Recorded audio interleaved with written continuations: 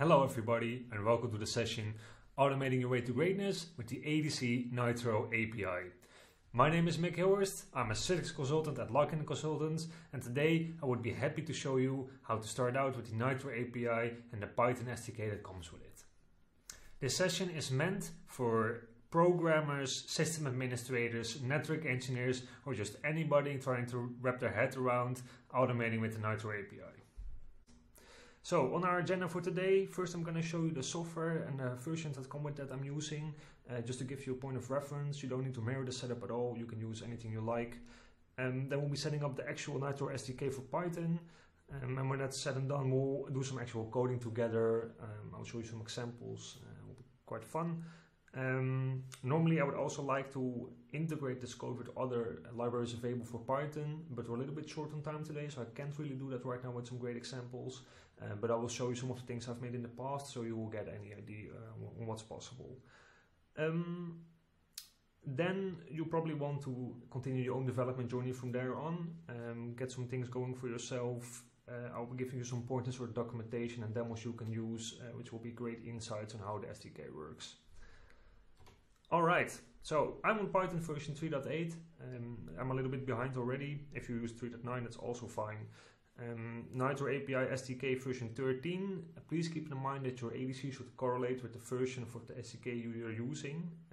If you're on ADC version 12, also make sure you're using SDK version 12. If you download the SDK from the ADC directly, the version will always be the proper one. I'm also using PyCharm as my IDE. You can use any IDE you like, it's just the one I have. Let's get started right away. Alright. So, as you can see, I'm currently logged into the ADC web interface. Please keep in mind what I said earlier about your ADC version needing to be the same as your SDK version. If you look at the top right side, you will see your own username here. You can press it and you will see what release you're currently on. I'm on version 13, so I'll be using SDK version 13. If you're on 12 or anything of the likes, should be fine as well. Please keep in mind that the oldest release that has an SDK version, top of my head, is 9.2. If we head over to the Downloads tab over here, and then we can see that on the right hand side we have Nitro, and then you have Nitro API SDK for Python. So if you press that, a teacherset file will download. Please unpack that somewhere and then head over to your Bash terminal or your Python terminal.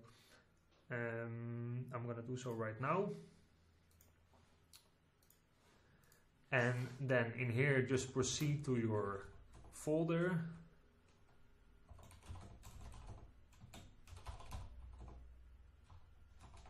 So this is the unpacked folder for me.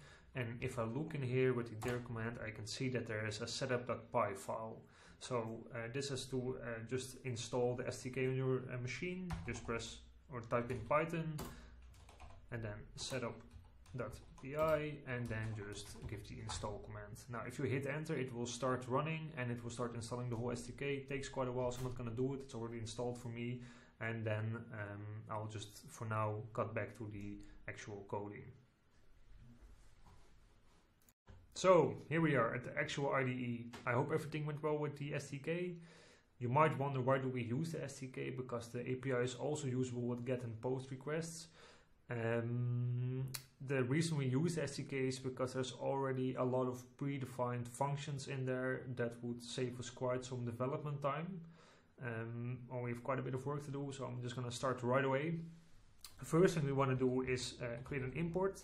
And the imports are quite lengthy, so bear with me here for a second. We're going to import from nssrc.com.citrix.netscaler.nitro_service. Then it starts with the actual import, and we're going to import nitro_service. So what is nitro_service going to do for us? It's going to help us establish an actual connection to the ADC.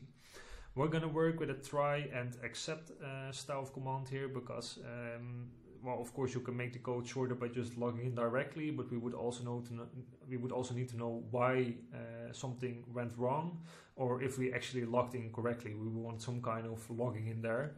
So I'm going to start with a try, and I'm going to create a new variable, and I'm going to call it in a session. and it's going to equal the Nitro underscore service. And then this is a function that we're actually using. So it's going to request two variables from us, and the first one is going to be the IP that you want to log into. So for me, this is the Netscaler IP I use for my test Netscaler. I'm sorry, I should ADC, not Netscaler, but it's the same thing. So that's and then we're going to use the actual protocol. You can also use HTTPS here, because I'm in my test environment, I can use HTTP. Please keep in mind that this is not secure. Also keep in mind, if you use HTTPS but your certificate is invalid or something funny is going on with your security there, you're going to need to use some extra code to actually accept the session being over HTTPS and being unsecure. So if you want to do that, look up some more of the code in the Citrix development docs. So now we established a session as a variable, and we're gonna tell it to connect to this IP. Of course, it's still gonna need a username and a password. So we're gonna call it, and we're gonna press a dot, and then we got a couple of commands we can use here, and we're gonna say a login. So that's what we want to use. You probably didn't see the context menu just popped up because that's part of my screen recording, but it gave me a couple of options. But just enter the .login if you need to. So for me, the first argument is going to be my username, and the second argument is going to be my password, and the third argument is going to be the time to live. And this is the time to live for the session itself if it established successfully. So first one username, second password, third is your time to live. Alright, so I want to create an if statement now, because if this actually did log in, I want to know. So I'm going to say if ns underscore session, and then this is great because there's also a function that's called isLogin. I gotta use a capital here. And this is gonna result in either a true or a false. So I'm gonna say if it equals true, I want you to print a message, and the message must be success, exclamation mark.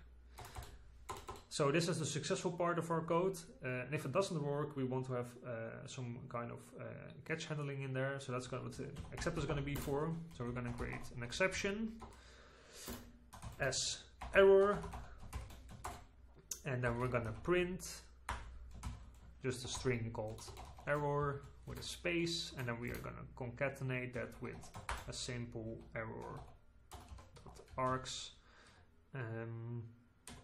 As a string, so it's gonna throw the actual error for us as a string. So this is the wrong password actually. I'm gonna do that on purpose. So if we run it right now, it should throw the exception.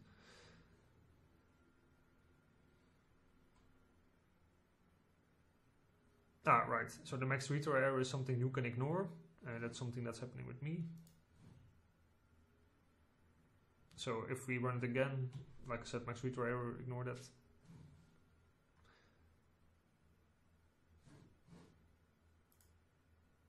It's gonna return us the invalid username or password, which is great. And if we're gonna use the proper password, which is nsroot1, it's gonna return us with a success. So we know that we are right now, we are logged in and we are ready to do some actual coding in here. It's gonna be great. Okay, so with the session done, we can now create the actual resource we want. So for the test, we're going to create a load balancing virtual server. And as you can imagine, before we do so, we need to import the actual load balance virtual server from the SDK again. So we're going to just quickly start with the from, and then we're going to create another lengthy entry, .citrix, .netscaler.nitro.resource. This is where it starts to differ. And then we go to config, and then LB for load balancing, and then load balance virtual server. Then we're going to import, and the import will be LBV server. All right. So I would like to create a function, and this function will create a new virtual server for me. Load balance virtual server it is based on the name I gave it and the IP I provided. So we can do some kind of small automation in that way. So to create a new function, I'm gonna type def, and I'm gonna call it new LBV server, and I'm gonna give it 3 arguments. I want it to pass the NS session because it needs to know where it can create this resource. I'm gonna pass a name and I'm gonna pass an IP. So I'm gonna first just equal this to the NS session. It's gonna be called the same for clarity. I'm gonna be giving it a variable called LB name, and I'm gonna give it a variable called IP. Alright, so again we are gonna work with a try and catch, or try and exception that is. So we're gonna create a try, and then we are gonna create a new variable, and we call it new LBV server, which is the same in the Citrix documentation, by the way. And then we are gonna call it LB. We're gonna define it as an LBV server entry. All right. So right now it knows that new LBV server underscore object is a variable of LBV server. So we can create a new LBV server as some kind of stencil. So now we are just gonna provide all the data it needs. So it's gonna need a name, and we're just gonna give it a string. I'm gonna add an f in front of the string so I can use an actual argument in the string, or I should say variable inside the string, and I'm gonna call the variable LB name so it can just use that instead of a fixed string. And then we will also create a new IP, and we're gonna do the same thing here. We're gonna just name it IP. So these arguments we have at the top will get parsed to the actual name and IP. We can also make this a fixed string for anything, and like we're gonna do now, we're gonna give it a port, and the port is gonna be fixed on 88, and we're gonna give it a service type. And the service type is the actual protocol. We're gonna make it HTTP, and then we're gonna add a load balancing method as well, and we're gonna call this one around robin, which you surely know. All right. So right now it has all the data, and then we want it to create the actual load balance virtual server. So we're gonna tell it to do so. We're gonna call the LBV server with an @ and then we are gonna provide also the NS session, and we're gonna provide our new load balance virtual server object we just defined. All right, if that goes well, we want it to print server created, and then we are just gonna add the server name that we just created, dot name. So again, just this variable, very useful. If it doesn't go well, something goes wrong, resource already exists or something else is happening, we want it to throw an error.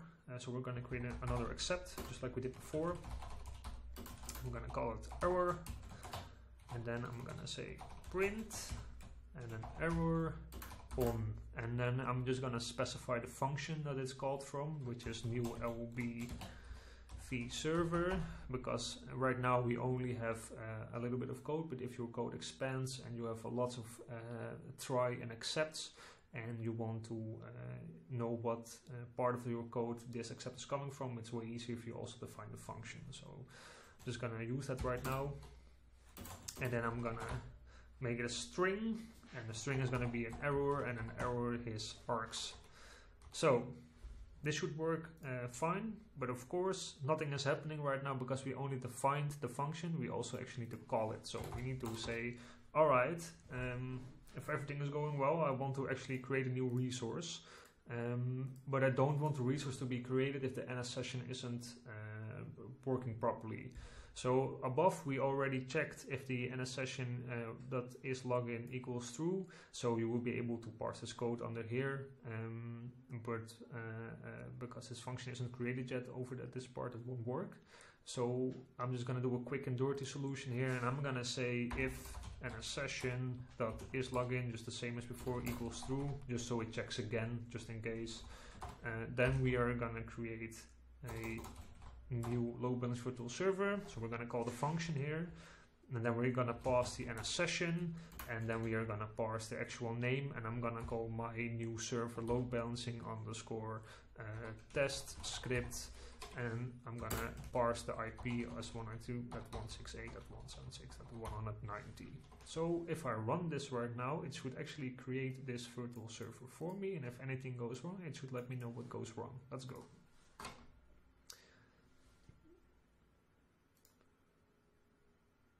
Alright, it's the max retry error again. This is because I'm already logged in. You can ignore that. We'll just do it again. And then you can see success from the actual login, and then it also lets me know that the server has been created. So I'm gonna head over to our Netscaler real quick and see if everything indeed is created. Okay, we are back at the ADC web GUI, and when I go to traffic management and virtual servers, you might need to refresh this because of the new entry has been created, needs to be refreshed. And you can see that the LB underscore test script has been created for us with our IP, port, protocol, and our method.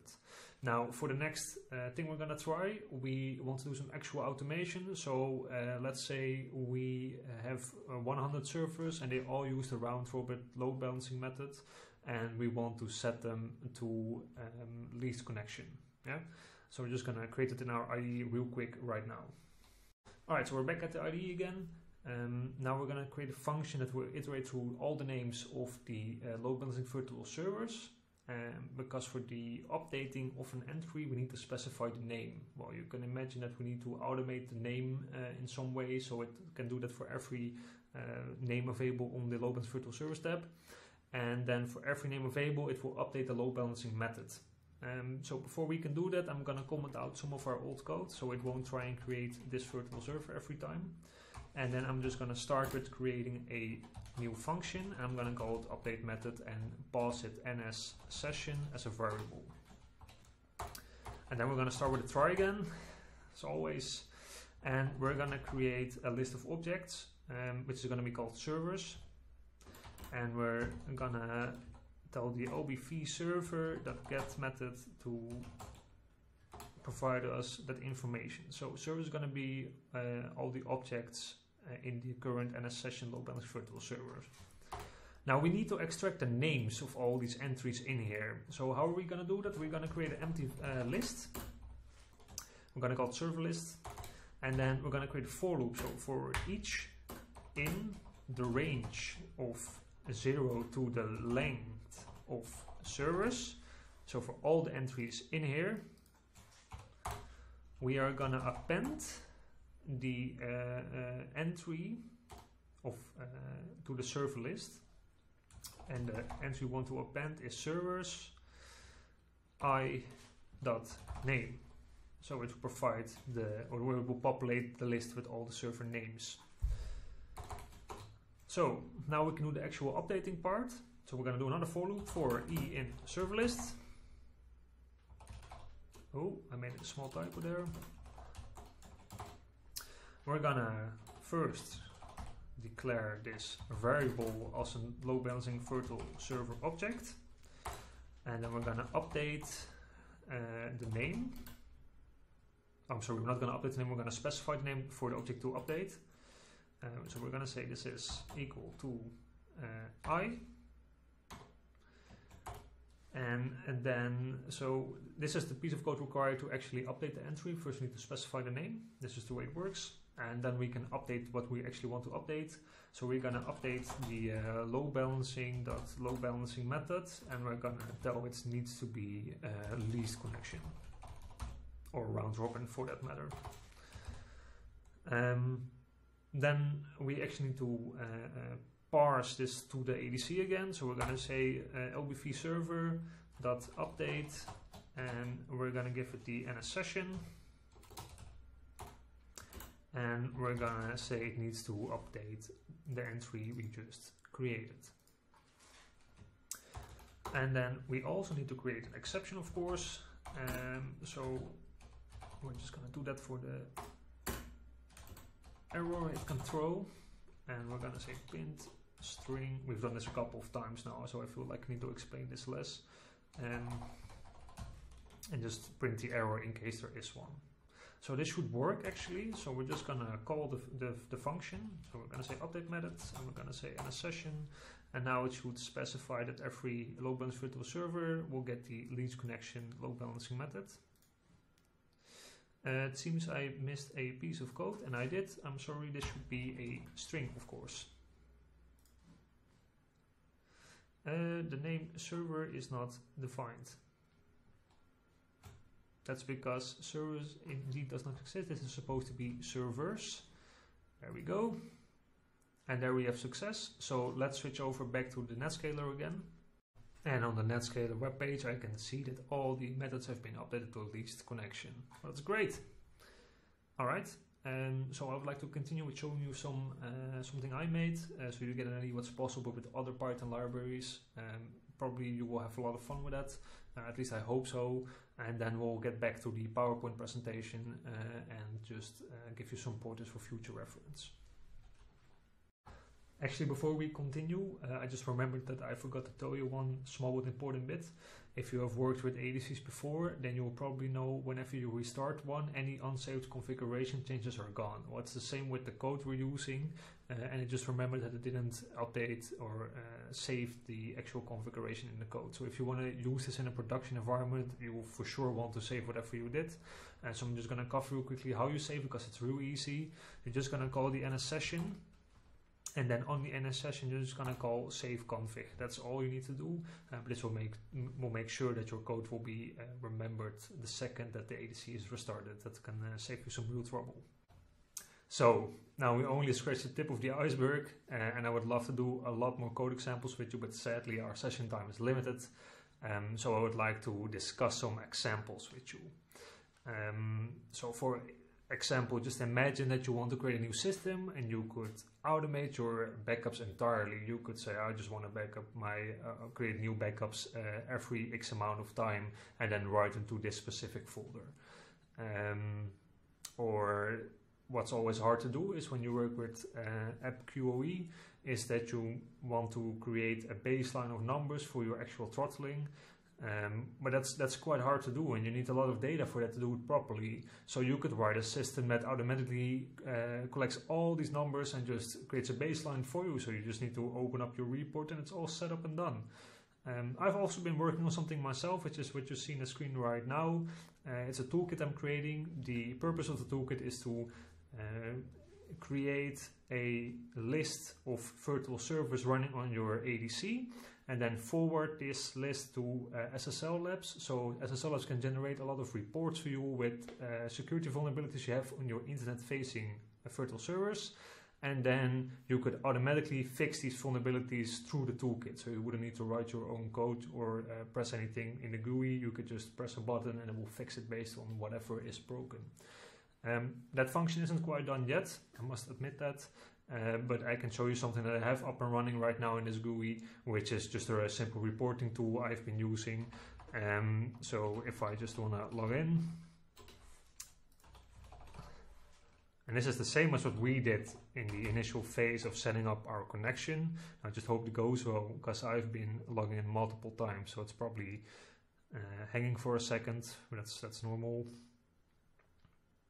Yeah, so that's just the max retryer. You can ignore that. Always happens when I'm showing off code that's not working properly. So imagine here I want to create a virtual server report for only my load balancing virtual servers, which we've just worked with. I can press this button. You can't see it right now, but it opens up another screen on my screen. I'll just switch you over to there, and boom, there we have a virtual server report with our company logo, which could be anything. So I hope that gives you some insight on what's possible. There's a lot possible with the API. It's truly awesome. I would only suggest you to just get going and try it out. So for now, I would like to give you some insights on how to proceed from here. So let's proceed with the actual slides again, back to the PowerPoint presentation. All right, I can imagine it's quite some information to process from here. So I hope you are excited to get started on creating your own applications or scripts, and your question right now might be, how do I continue from here? So a great place to start is the Citrix reference documentation. I will provide the hyperlink to that in the slide deck, and the slide deck will again be passed to you by Citrix. The reference documentation contains a lot of great information about how to set things up and contains small code snippets for that. Also important, the sample folder. The SDK extract that we had to install the actual SDK for Python contains more files than just the installation. There's a sample folder in there and it contains some great demos on how to set certain scripts up. Citrix made those for you, be sure to check them out, just open up these PY files and you'll be good to go in no time. Also, mickhillhorst.com, I like to blog about anything related to the ADC or Citrix. But if you want to keep in touch regarding anything related to the Nitro API, please do have a look. I'll also be sure to upload the files that we created today there, so you can have a commented version of that. You can also always reach out to me on mickhillhorst@gmail.com. I'll always be happy to help. Just reach out and get in touch, and I'm sure we'll figure out whatever is wrong or required, and I'll be happy to do so. Alright, that was it for today. I hope you had a good time. I know I sure did, and I hope to see you next time.